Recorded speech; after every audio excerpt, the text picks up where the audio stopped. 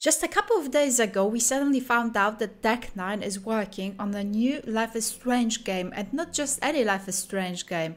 Unlike True Colors, we will see a protagonist we already know from Life is Strange, Max. Now that's something I sort of suspected while we were finding out that Deck 9 is working on a new story-driven game, that obviously now Life is Strange is in their hands. There is some small leaks here and there, nothing really too believable, but it was I would say a concern of mine, because I wasn't really sure if Deck 9 can handle Max with as much care that she deserves, with as much nuance that was presented in the first Life is Strange game that we all love and know. We are very protective of it, which could definitely be seen in the response of the fandom. I would say it was mixed. Many people were concerned, myself included. In fact, I was quite negative to start with, but then I watched the gameplay, I watched the Hannah Tell interview, so Mark's voice actress. Now I'm a bit more positive. I think they are misleading us, so I wanted to address some of the concerns that showed up in the comments here and there, and obviously the biggest one of them would be,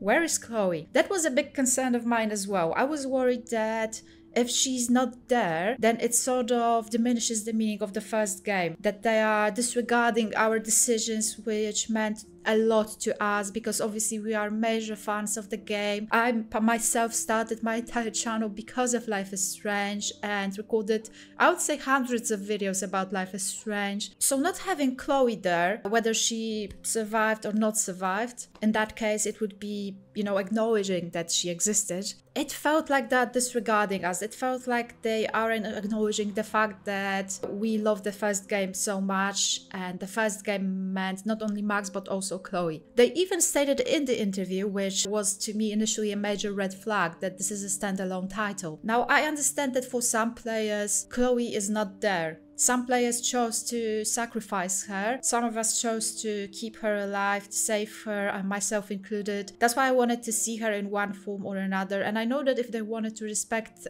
both of these decisions for both of the players' groups, it would take a lot of effort to make it work properly. Comic books that Life is Strange released proved that it's possible. I actually like these comic books a lot. I recommend them highly if you want to check out, I guess right now it would be alternative version of the ending, that they follow the Bay ending, the Save Chloe ending. They really treat the whole timelines thing in a very smart, nuanced way, so I do recommend them, and it's possible. But obviously Deck 9 couldn't just rip off the story from the comic books, and they decided to sort of create something of their own, which was a standalone story with Max but without Chloe. I was so worried to start with, but I'm starting to be just a bit more positive about it. I'm starting to think that Deck 9 as a developer was delivering games in a pretty even manner. Both games that they have presented were actually very good. I liked Before the Storm, which was a prequel to Life is Strange. I know that some people didn't really like it as much, but I don't recall too much of criticism back when it was out. I think people liked Rachel and the story that it presented. Deck 9's weak side would be antagonists.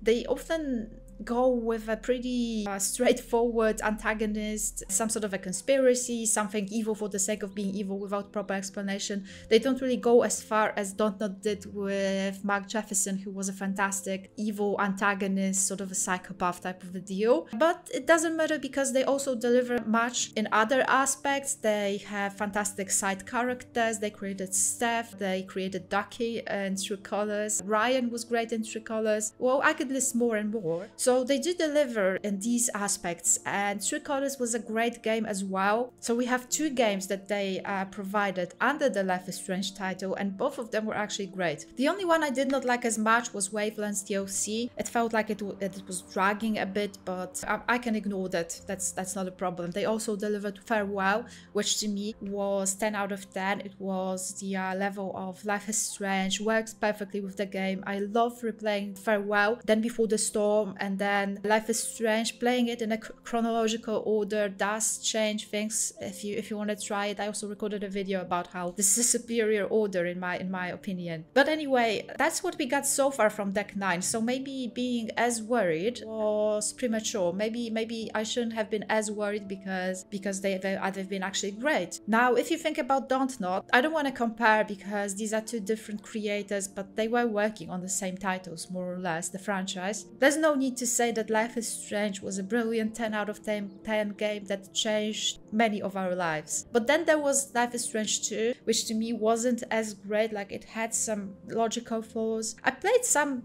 other Don't Not games recently, and while they're great, I feel like they're still sort of trying to find their way. However, I'm very excited about the Lost Records game that will be coming this upcoming fall. Their new title, which sort of feels like a spiritual successor to the first Life is Strange game, despite not using the title, that they're not allowed to anymore. Square Enix sort of owns the title, but the game that they're creating, it's sort of a coming of age story with a supernatural element. For sure it's going to be similar to Life is Strange, so I'll be also covering that game too. So what we're left with is a standalone title with Max as a new protagonist. Max has changed, her voice has changed. Hannah said in an interview that she's been working on that, and it's actually fantastic because you can tell that she made the voice far more mature, far more adult, and it's wise of her to do so. Max in the gameplay does feel like Max. It feels like the same person, only years later. Obviously now she's an adult, she's almost 30 years old, so she's an adult, she looks like herself. Initially I felt like Deck 9 did what they often do, they sort of glamorized her. Deck 9 tends to make their characters sort of, I would say, maybe a bit overly attractive. Like Rachel, for Rachel it did make a lot of sense because she was supposed to be conventionally attractive. She was supposed to be this magnetic type of a girl that half of the school is into. But then Steph and True Colors, they also, I feel like, glamorized her a bit. And now with Max, initially I thought that maybe they did the same thing, but then again, maybe it's just their style and something that we can sort of go with. I don't mind because it does feel like Max's essence is still there, and that's something that I might enjoy. Hearing Hannah tell is enough to sort of make Max feel like Max in one way. Now, when it comes to the gameplay that we saw already, the events that we were presented with, one might question, how is it possible that Max again encounters a friend that's shot and then it triggers her powers? Again, my main concern here was that it would sort of disregard the main plot of Life is Strange, the essence of the first game, which was to me Chloe and Max's bond, and the fact that powers that woke up within Max were triggered because she cared for Chloe. And now Safi, like, we are all assuming that she's definitely not as close to Max as Chloe was, so why would she trigger Max's powers? Perhaps these are the same powers that reawoke in a different shape. That's the only explanation that I can come up with at the moment. Hopefully it's not because she cared for Safi as much, because I feel like it wouldn't really be fair towards the essence of the first game, but still, maybe they'll come up with something to explain it properly. Powers are a difficult element to handle, to not make it sound like X-Men in a way, to explain it with some emotional reasons. Because to me, these powers in Life is Strange, they were never about the supernatural element, they were always about some sort of a bond. Safi seems like a nice person. I grew to like her within these 18 minutes of a gameplay. I hope she's not a love interest. I hope that whatever version of game we get, we're not going to get some sort of a romance if we picked Chloe and Life is Strange. Now, when it comes to the choices, directors said that early on in the story we will get a conversation, and in that conversation we'll sort of reveal our past. So we'll get to choose, we'll get to tell them if we chose sacrifice Chloe or save Chloe type of an ending. I'm hoping that they will also sort of let us tell that we, for example, romanced Chloe, because some of the people romanced Warren. It would be great to be given that chance, because I really want that choice to be respected. I really want them to acknowledge the fact that we loved Chloe and that we ended up with Chloe. To me personally, it's a must when it comes to double exposure. Personally, I still need my Max to be with Chloe. Personally speaking, that's where I'm at mentally, where I left the game. Sacrificing a whole town for her is a big deal, so I really want them to acknowledge that. Even though this was a teenage love sort of a thing, it always felt like much more because they knew each other their whole lives. So to me, sacrificing the whole town and living together, it meant that they would be together, that they would be a couple. And I understand that there's a lot of trauma involved, that there are difficulties, maybe they grew apart, but eventually in my head, in my canon, they worked past that. Saving Chloe is a responsibility in a way. We don't save her to sort of grow apart. I feel like it wouldn't really be fair of Max to sort of place any guilt on Chloe, which would, I imagine, make them sort of struggle. But then again, I understand that some difficulties might have been there for sure, and I'm hoping that they worked past that. I'm hoping that in double exposure, if we pick the Chloe ending, if we tell them that we romance Chloe, then it will be acknowledged in the game and Chloe is somewhere for another reason other than us growing apart entirely. I think the gameplay that we are shown so far is the sacrifice Chloe type of ending. That's why Chloe is not really present there. That's why she isn't in our messages. If you check the phone, if you see the phone in the game, she's not there. I think if you pick the save Chloe ending, then Chloe will be in your phone. Hopefully those of us who saved Chloe would be getting, for example, messages from her, and by the end of the game or at some other point, but hopefully by the end of the game, we would get some sort of a cameo that we are leaving together. I'm starting to think that this might be something that Deck9 is working towards to, but they're just avoiding the topic to make it a surprise. Because if you have a look at the interviews with both Hanatel and the developers, they did not mention Chloe once.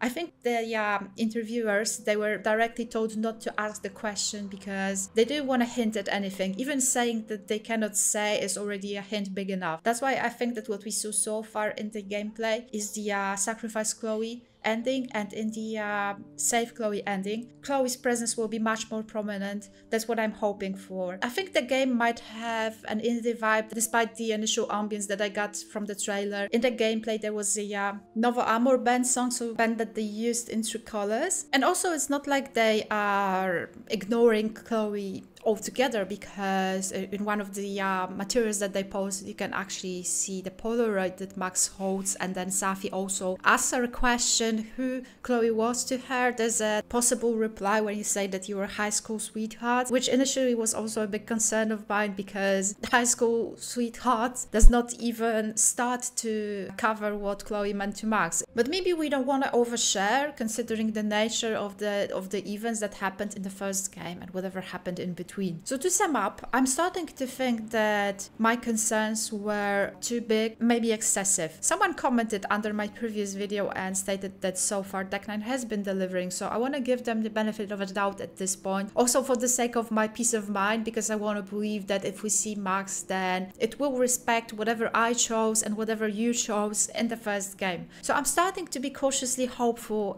and I'm hoping that the game will be both great, which is something that I'm almost certain of, and that Life is Strange essence will be still captured and kept within reason. I understand that handling two drastically different endings was a challenge, and going for a standalone game does make somewhat sense to keep it sort of fresh and to keep it true to what we chose. And I'm starting to think that in that scenario it is possible to handle both these endings with care without having to make two entirely different games, because then where in one of these Chloe is present and the other one she's not. They did say that they respect both endings and there's no canon, and I think the fandom will keep them to their word. Anyway, thank you so much for watching. Let me know your thoughts down below. I'm always happy to discuss, and I'll see you soon. I'll be covering the content for both this double exposure and for Lost Records by Don't Nod. Stay safe guys, this was all from Stop Me channel. Bye!